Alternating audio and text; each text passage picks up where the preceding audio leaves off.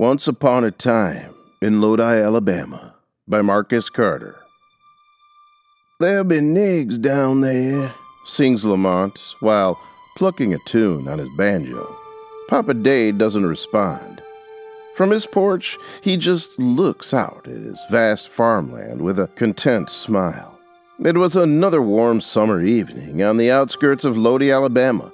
The sun could be seen receding deeper into the sky, leaving the small town with a dull orange glow. As usual, it wouldn't be long before the town turned dark, forcing the moon and stars to glint across the sky. An evening like this usually came with much hope for the laborers. They would have the next day all to themselves, leaving behind their old masters to eagerly await the dawning of Monday. If most farm owners could have their way, there would be no Sunday rest. Sunday for them would be another work day, but not for old Papa Day.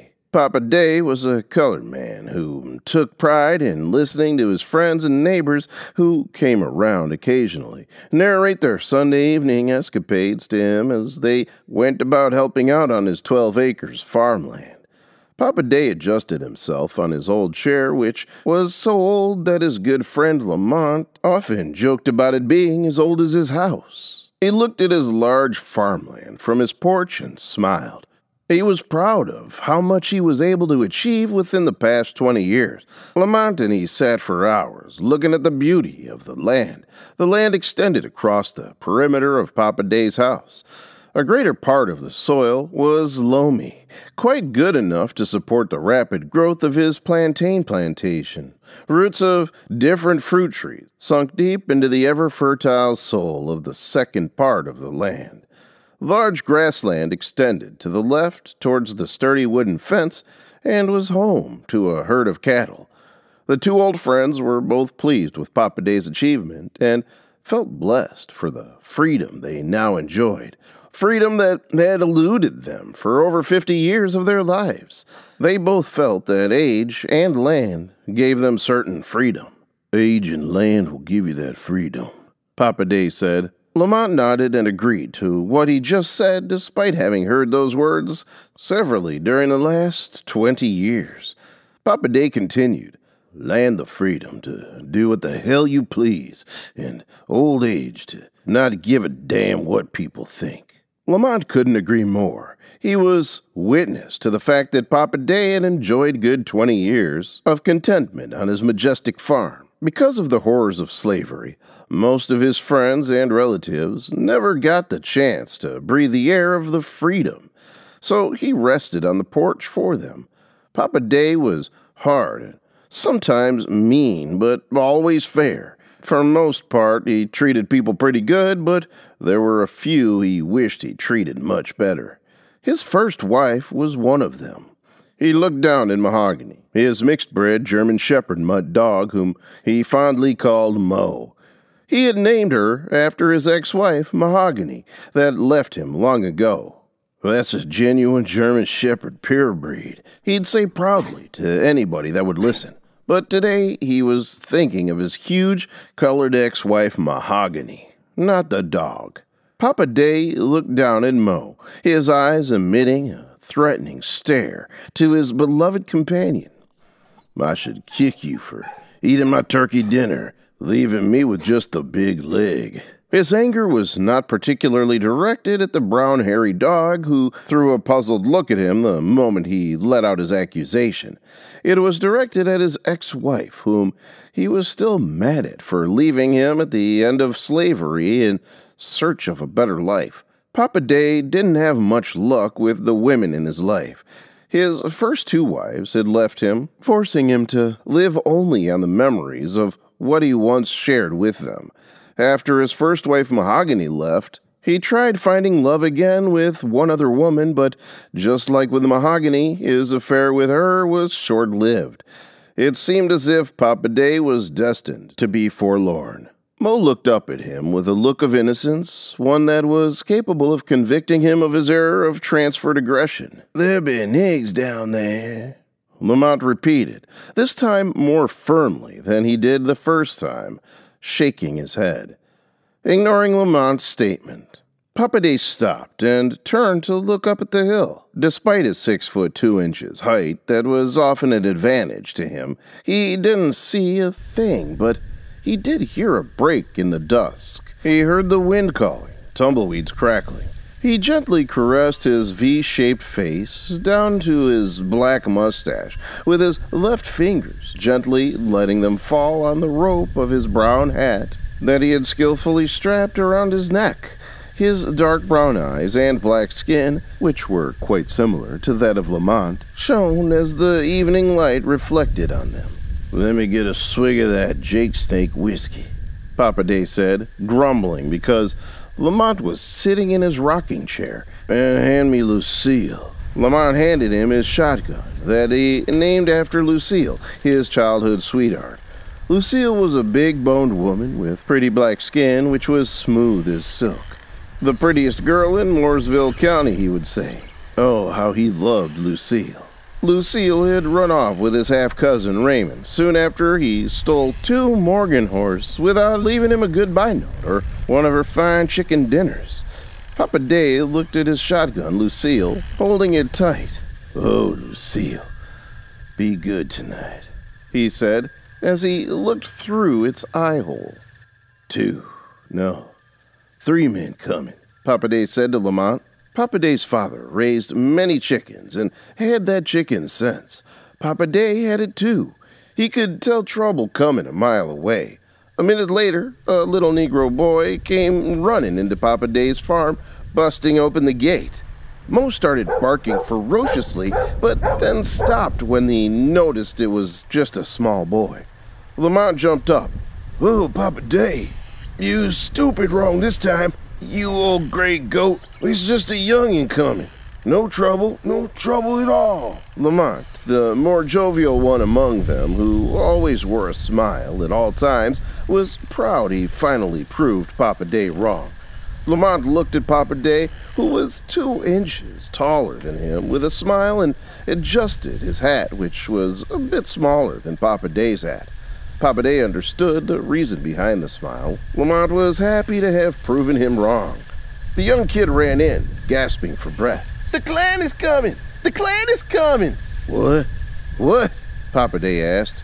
"The Klan is coming!" the boy repeated. Papa Day yelled back at the boy. "Say, you one of the Ray's grandkids?" He paused to catch a breath. Then he continued. "Bobby Ray?" "No, I'm Billy Ray," the boy replied. "Bobby Ray's my older brother." It was evident from the way the young boy was still gasping for breath that he had run for a very long time. Papa Day spoke abruptly. "Tell that grandpa of yours to return that cutting saw he borrowed from me." He paused to count his fingers. 6 summers ago. "My grandpa said you ain't getting no saw until you give him the 2 roosters you owe him," Billy Ray replied. One damn rooster," Papa Day replied defensively. Suddenly, he remembered the message the young boy just passed across, and the reality of the message began to dawn on him. "You said the Klan is coming?" "They're right behind me, about a half mile. They stopped off at Mary Bell's place to buy one of Aunt May's peach cobblers." He paused briefly to catch a breath, and then he continued. "My grandpa told me to run here as fast as I can." Lamont cast a troubled look at Papa Day, who appeared unperturbed about the information the lad just passed to him. "How many?" Papa Day asked. 3, the Ray boy replied. Papa Day turned to Lamont with a half-smile, more concerned about being correct about the number of people he heard incensed than the fear of the KKK coming. 3 saddle-bred horses raced into the farm as if on a mission to get their riders some gold ribbon in a keenly contested game. 3 hooded men came over the hill and suddenly came to a halt in front of Papa Day's house. One of the Klansmen, the tallest of the men, who happened to be their leader, yelled at the boy to go back home. Papa Day and Lamont both took a large swig of the Jake Snake whiskey, but didn't move at all. Somehow, Papa Day seemed to have infected Lamont with his fearlessness. Papa Day and Lamont both gave each other a familiar stare. Papa Day whispered into Lamont's ear, "Harvester time." A smile played at the corner of their lips. Their confidence irritated the leader of the Klansmen, but not as much as the presence of the boy did. Turning to the boy, who was keen on seeing the entire events unfold before his eyes, he repeated his order. "You heard me, little Ray nigger boy.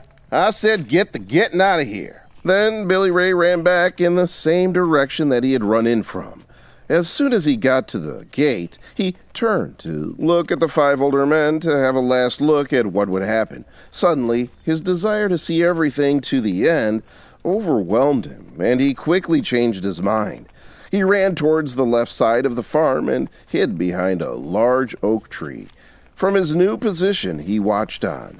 The leader of the Klansmen, a white middle-aged man with goatee beards, looked at Papa Day with the same disdain he had been doing for the past 20 years, ever since the colored people got their emancipation from their slave masters. He pushed the smoke from his cigar in Papa Day's direction, threw the spent stick down and smashed the lid end of it with his black boot. He pushed back his hood to reveal his long brown curly hair, which he had packed backwards. His brown eyes narrowed within their sockets as he spoke. "Crazy old man," the leader began dramatically. "Don't give me no shit. We pretty much left you alone out here on your farm. We haven't bothered you for years. Why are you still here? Your wife Mahogany gone? Kids gone up north? You still here in the middle of nowhere. All these years you could have sold the land, gone up north yourself. What's keeping a crazy old man in Lodi, Alabama?" he asked, half laughing. "You niggas love living in this little piece of shit town." Papa Day, who didn't find his insults amusing, couldn't understand why he was laughing. "You crackers always say somebody crazy just 'cause they stand up to you and your man." The leader ignored his comment and went straight to his reason for coming to his farm. "We heard you hiding 3 runaway niggers." As soon as he said that, the other 2 Klansmen started walking around the house in search of the said Negroes. "And one, that little Bo Baker, touched a white woman behind.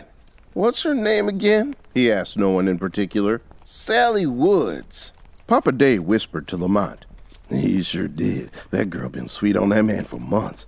Little Bo probably gave in because none of the colored women would date his bad luck ass anymore." He lowered his voice the more he spoke. "Burned down half the church, killed Uncle Charles's favorite cow. And this porch still ain't right since he messed it up. It's been leaning like Aunt May's cakes ever since." Lamont chirped in, looking down at the crooked porch. Papa Day continued his short narrative. "And what's her name?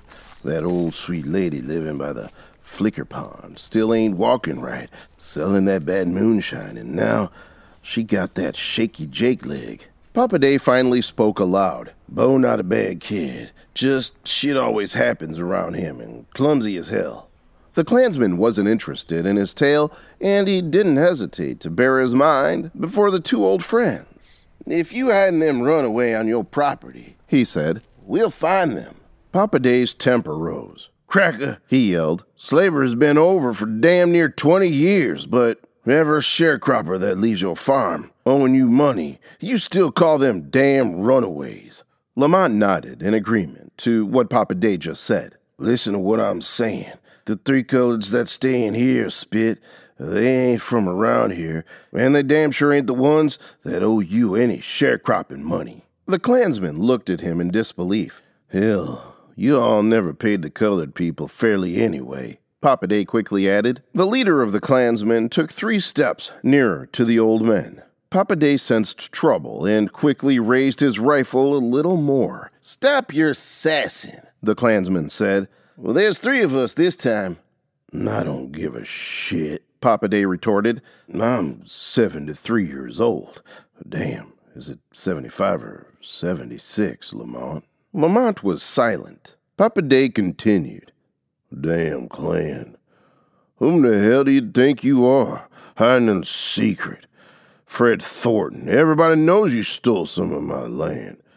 Scared my second wife Betty away."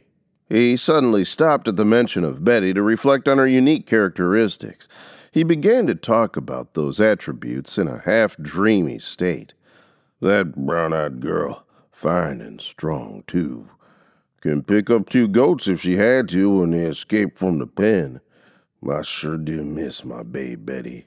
By this time, the other 2 Klansmen were searching around the house for the 3 escapees. "Listen, I'm only going to tell your ass one time," Fred Thornton, the leader of the Klansmen, said. "You may not give a shit about your sorry black self or, hell, maybe even pea-eyed Lamont." Lamont looked his way as soon as he heard his name. "Now, I know you don't want nothing to happen to that little Ray nigger boy out there. I see his ass hiding behind the tree. He can't run faster than this bullet here. And everybody knows how much you love your dog, Mo."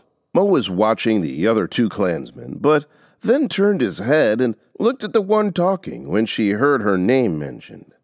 "Come on now, put the rifle down. You ain't gonna get all of us before we get the boy and the dog. We know about your lazy brown eye can't shoot like you used to," the Klansman said, hoping that his threats were powerful enough to scare Papa Day. Papa Day lowered his shotgun as Fred pushes past Papa Day and walked inside the house. The Klansmen started walking around inside the house. Papa Day looked down at his dog, then outside the window at the boy still crouching by the tree. "Lamont, tell him," Papa Day said. "Lamont, tell him. Tell them these crackers what you know." "Well," Lamont began, "you know, Red was shouting his mouth off again at Willie Bar. Must have overheard me and Little Bo talking last week about the visitors. You know," he said to Papa Day in a whisper. He was talking about the nigs. He paused to observe Papa Day's facial expression. "But, he said nigs, not niggers." Papa Day gave Lamont one of those death stares he usually had when he was getting ready to put down a sick cow. Lamont continued despite Papa Day's mood. "So, Mr. Red must have thought I was talking about the 3 colors you referred to," Lamont concluded his explanation. One of the Klansmen's voices echoed from the basement, distracting the 3 men from their conversation. "I hear something in the basement," he said. Fred Thornton threw a fierce look at Papa Day, who quickly felt the need to speak in self-defense. "Well, yeah, I'm keeping somebody, but not the people, not the colors you looking for. They mean nobody no harm. They just trying to get home." Unfortunately, his explanation wasn't convincing enough. Fred hurried towards the basement. "They ain't from around here," Papa Day shouted as they stormed down the stairs to the basement. The other Klansmen shouted again from the basement while running down the stairs. "We got a treat for your thieving ass. It's time for a picnic. Pick a nigger. God damn it!" the Klansmen cried out after a short while. Lamont ran to the door, leading to the basement stairs, and stood at the top of the stairs to cry out. "Back face! Protect! Protect!" he screamed. "God damn it!" Fred Thornton cried out. God damn it! Lamont and Papa Day cried out too in unison. 3 large, 10-foot-high, metallic black, faceless androids grabbed 2 of the Klansmen. The Nig's androids shot a mission-phonic light beam out of his hand, instantly disintegrating. Fred Thornton took 2 steps backwards and quickly turned around to run, but was grabbed by the other android. His neck was quickly crushed in the process. The android shot out another beam of light, disintegrating his body in the process. The 2 black metallic soldiers went back into sentry mode and stood at attention. 2 flashes. All 3 Klansmen disappeared. The 2 friends cried out in horror. They shivered at the sight of the heap of red paste that the 3 Klansmen had been reduced to. Nothing was left of the clan, not even their clothes. The only evidence of their existence was the red fluid that spilled across the floor. The rest of their bodies were a mass of thick red paste. Lamont turned around and puked out the alcoholic beverage he had drank earlier that evening. Papa Day just stared down at the sight before him. When he first set his eyes on the Nigs, he knew that they could be dangerous. He didn't know how dangerous they could be.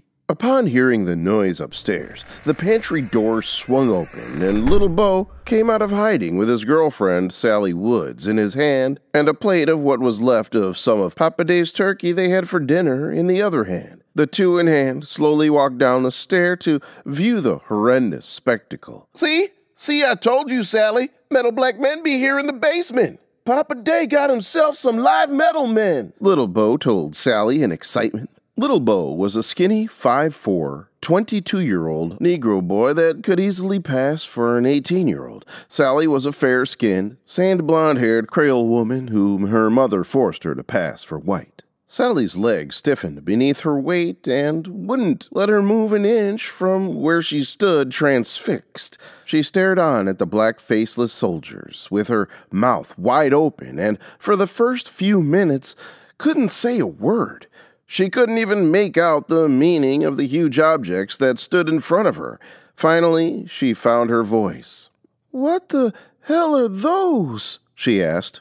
"Goddamn bad luck, Little Bo gonna get us all killed," Papa Day said. "Fred Thornton must have tracked you two here." Not taking Papa Day's words to heart, Little Bo looked at the soldier and back at her in excitement. "These be Papa Day's Negroes," he replied. "Nigs!" Pa Day, who had gotten over the gory sight, shouted. "Nigs?" Sally asked. "What's Nigs?" "NIGS, Neutron International Government Soldiers," Papa Day replied, proud he was able to pronounce the words. "They can fight wicked men like the Klansmen, and they work on Papa Day's farm, too." "I don't know what you all are talking about or what's going on in here, but I'm getting up out of here," as she ran up the stairs. "Hold on, little Creole girl," shouted Papa Day. "Wait a minute," shouted Little Bo, everybody following Sally as she ran up the stairs. Papa Day and everybody all running after her. Little Bo stopped her at the front door. "Wait, hold a bit." "Tell them," Lamont said. "Spill it, Papa Day. Hell, we're all in this mud hole together." He paused briefly to catch a breath before speaking further. "But give them a little bit of the Jake Snake whiskey first. But just a snip," Lamont opined. "Hell, she ain't gonna believe it anyway, and after that Jake Snake whiskey, she may not even remember it." "Well, about a month ago, I saw a bright blue flash out there by the big oak trees." Papa Day began his narrative. Sally and Little Bo, who were both unaware of how Nigs came to be on Papa Day's farm, listened with rapt attention. Papa Day continued. "It was followed by a white line of light, and then I saw 3 large, shadowy figures behind the oak trees over there," he said, pointing at the oak trees. Little Bo and Sally looked in the direction of his pointed finger. "They were near the fence, right next to Travis' tree." Sally gave him an encouraging nod. He continued, "At first, I thought it was those big Baxter boys stealing fruit from my loquat tree.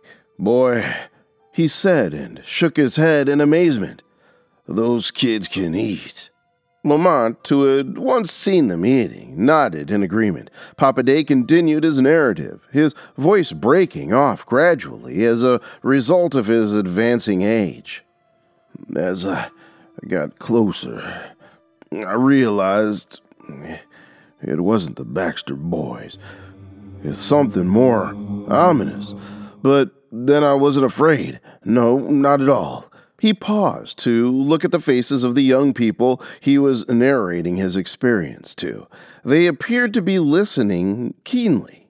"It was some crazy horse shit. I've never been much of a church-going person, but as I looked up, I was reciting scripture like St. Matthew himself, and complete the task that has been given to me, and then I wasn't afraid anymore," I said with conviction.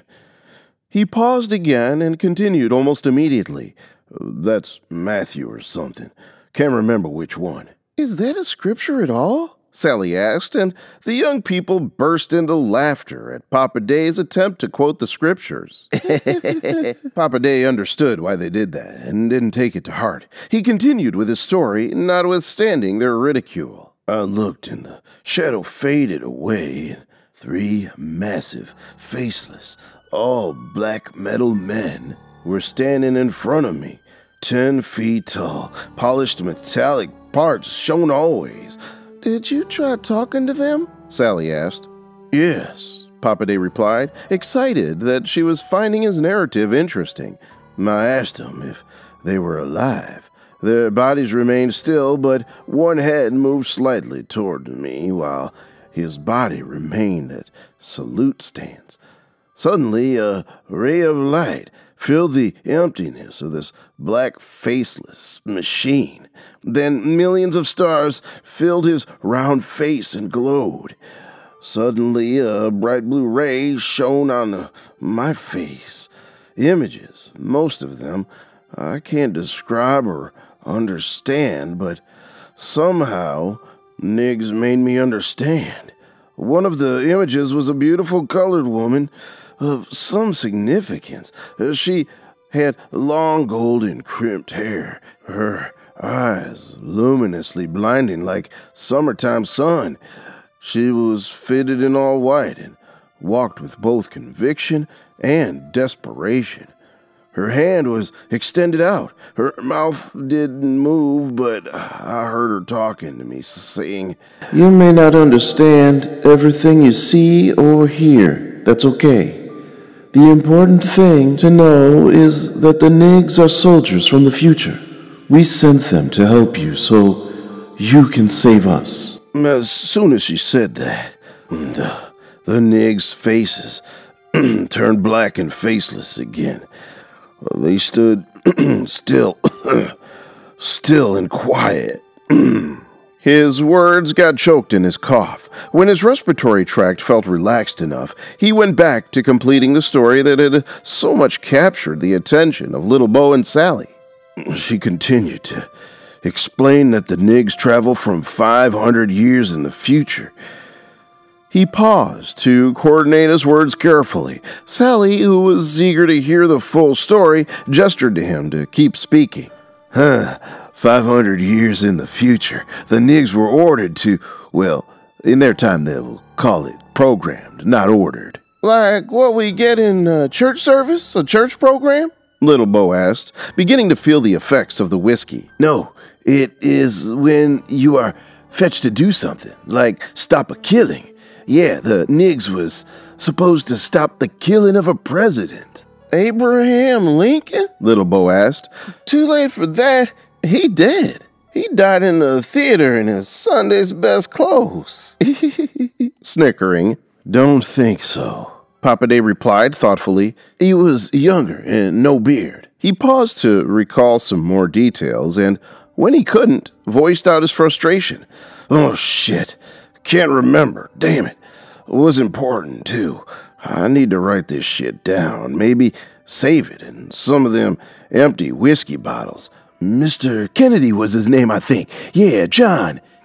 John Boy Kennedy? None of the people with him replied. They were as lost as he was. The white man wanted the Niggs to save President John Boy Kennedy, Papa Day said firmly.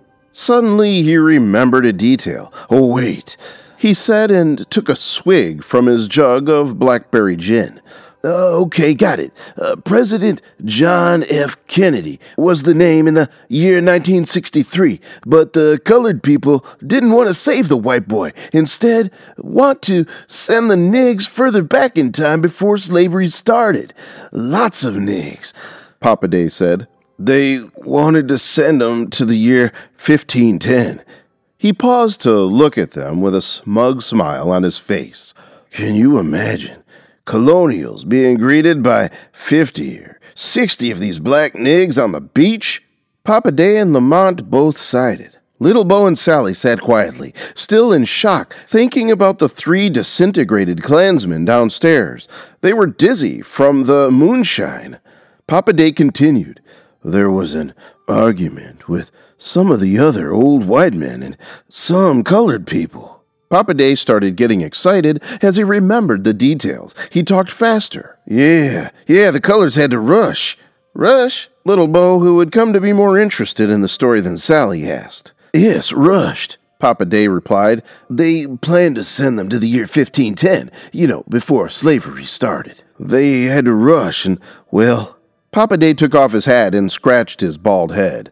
Mistakes in time were made. What mistakes? Little Bo asked. Papa Day looked steadily at the tipsy man that sat in front of him, and, as if he was about sharing some classified information, dropped the reply like a bombshell. 3 of them. Niggs was transported here instead. Little Bo looked at him with wide eyes. Papa Day took a shot of whiskey and continued. 1883, and now the Niggs are here and don't know what to do. Yeah, they here at Papa Day's farm doing plowing and dumb shit when they should be out there kicking ass. Papa Day don't want to do nothing anymore, half-drunk Lamont said. And I am. My head is spinning. Papa Day don't want to do nothing but drink and wait. Suddenly, Lamont's mouth ran more loose. Listen, Papa Day, Mahogany, she ain't coming back. You were mean to her. Everybody knows that. And she just had big dreams more than staying on this farm. Hell, she was the only one that ever loved your ass. Betty and Lucille just wanted. Lamont stopped. You don't know. You don't know nothing, said Papa Day. Papa Day stood up and grabbed Lamont, ready to hit him. Suddenly, he stumbled and sat down, pondering on what Lamont just said. Papa Day said softly, being in bondage all those years make a man hard, turns him, make him different. My granddad used to say, in another land, another place where we were kings and queens, philosophers and astrologists. Papa Day looked down. I'm just a tired old man trying to hold on to the little land I got, he said. Looking at all his scars, he continued, everyone has a story. She may not return, but God knows the slave masters, they can't take memories. They can make scars. Scars, they heal most times, but they can't take the memories. Remembering Mahogany, leaving in that pretty blue dress on that wagon and that smile, just as fun as she could be, with a tear in her eyes, saying, goodbye, Big Papa. She was on that wagon cursing as she threw some good moonshine liquor at your ass, Lamont interrupted. And she never called you Big Papa. She called you a fish-eye fool for not leaving with her. Papa Day, speaking low, she coming back. Pastor Amos says she coming back. Papa Day didn't care about Lamont's annoying babbles and couldn't hear them either. He had his memories set on Mahogany, not wanting to hear any harsher truth about him or his ex-wife or Niggs. Papa Day changed the subject.